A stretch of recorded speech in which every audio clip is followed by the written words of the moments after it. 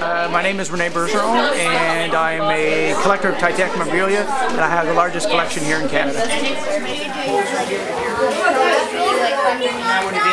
I started collecting when I was a young boy, and the collection has now grown to the largest collection in Canada and the top 10 in the world. And then after the Titanic, they had to put way more lifeboats on boats, right? So these davits here could go back onto the ship and get another boat to bring it down, lower the passage, and bring it back. And the collection ranges anywhere from paper items to actual parts of the ship, cutlery, passenger lists, and all kinds of things like that. So what you're looking at here is a model of what the Titanic looks like at the bottom of the ocean.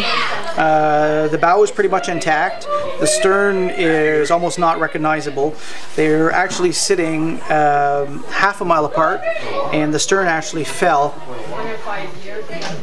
falling on the opposite way with half a mile between them. And the reason for that is that the bow was pressure compensating, filled with water. As it went down, it cut through the water like an arrow and it landed on the bottom, but the stern was open at this end, so the water started rushing through and peeling back some of the steel, and it would make like a kind of a kite effect, and it swirled on its way down, and that's why there's half a mile in between.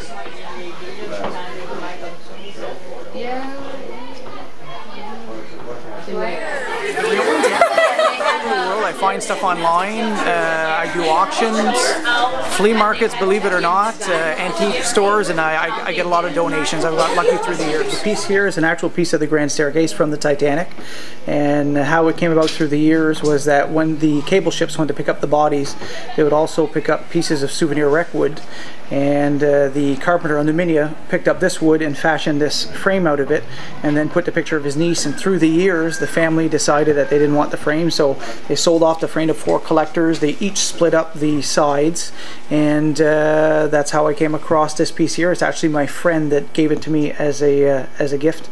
This cup and saucer that you're looking at here actually comes from the Titanic, and how this one here came about was the Titanic, when it left Southampton, stopped in Cherbourg, France, and in Queenstown, Ireland, and some passengers got on in Southampton and got off in Ireland. I have to say that the piece of wood from the Grand Staircase and the cup and saucer from Titanic are my favorite pieces.